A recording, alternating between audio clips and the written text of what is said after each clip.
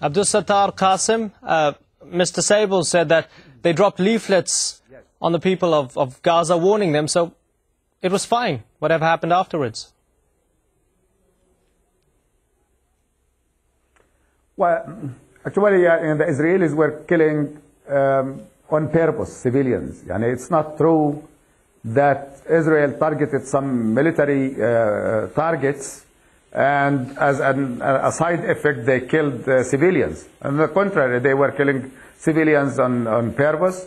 And we have testimonies from Palestinian children who eyewitnessed the killing of the members of their family, including their young brothers and sisters.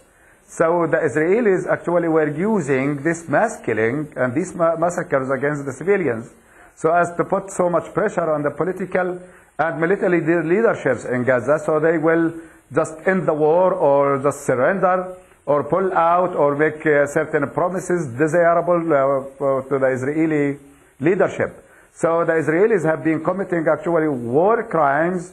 They have been doing so many illegitimate things. And we know from the history of Israel, actually, they don't abide with the international law, and they usually throw the international law behind their backs because they are backed by international powers, particularly from the United States.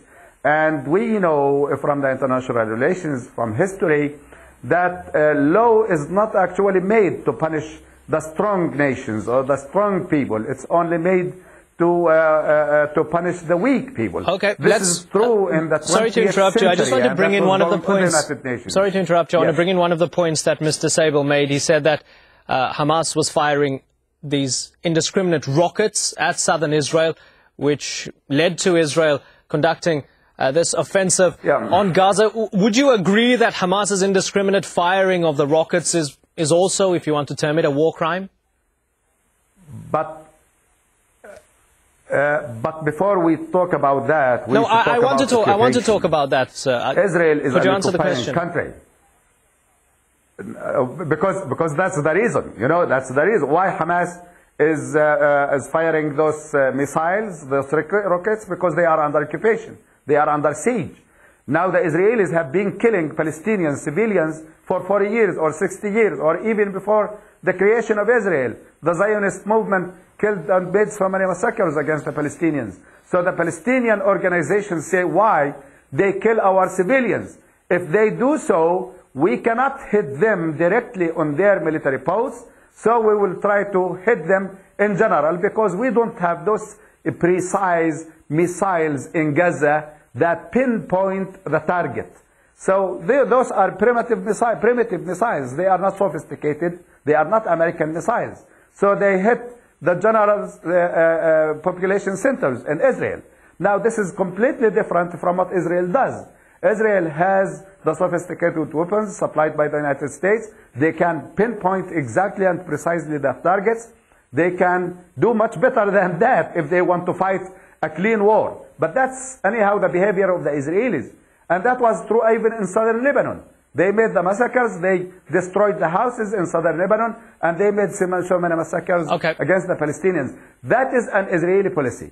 Kill civilians so as to pressure the political and the military leaderships. Robbie Sabel, international law also talks about the concept of proportionality. 1,314 Palestinian deaths to 13 Israeli deaths. That's 100 to 1. Surely that's a war crime. It's not, but I would like to make a comment, by the way, about these primitive weapons. The Hamas have been firing, indeed, homemade small Qassam rockets. They've also been firing Iranian-made, long-range, heavy missiles equipped with lots and lots of tiny metal balls. These aimed at civilian towns and villages. This was aimed deliberately at killing.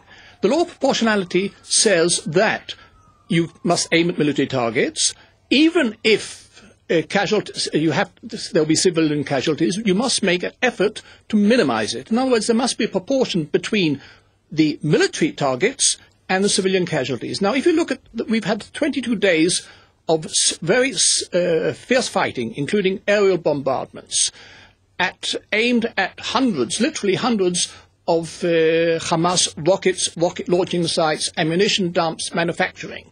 The number of civilian casualties is not disproportionate to that sort of attack. 1,314 Palestinians killed, over a third children. And you're saying Israel took the greatest care in minimizing civilian deaths? Who are you kidding? I'm not kidding. I know of no army that has taken greater steps to prevent in urban fighting. Now try and look back. You look back at history where an army's had to fight an enemy in a civilian town, in an urban fighting, where there's been less casualties than Israel inflicted. We did this by unprecedented steps of warning the civilian population of every single attack.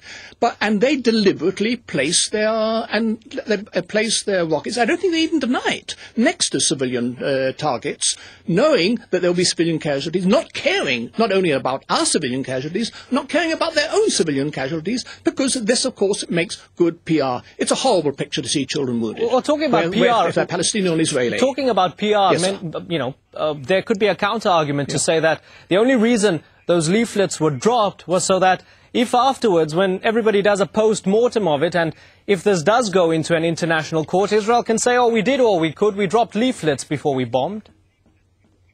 We didn't only drop leaflets, we dropped leaflets before we bombed. We phoned the people, tell them, leave the houses, we're going to attack the rockets. No army has ever done this before. By the way, we have legal advisors in combat units trying to make sure that the targets won't cause disproportionate civilian attacks. We have on the other side an enemy that has deliberately calculated, aimed its thing at civilians, hoping to cause civilian casualties. And there's a deafening silence from the world about this, with sort of understanding, well, you've got to understand them. Frankly, we don't understand them. They're throwing rockets at our towns. I have family in Ashkelon who are hiding in shelters. We don't understand they're firing rockets at our civilians. Okay, gentlemen, it's time for a short break. When we come back, we'll talk more about war crimes Israel has been accused of in Gaza and war crimes it's been accused of ever since its creation. Stay with Inside Story.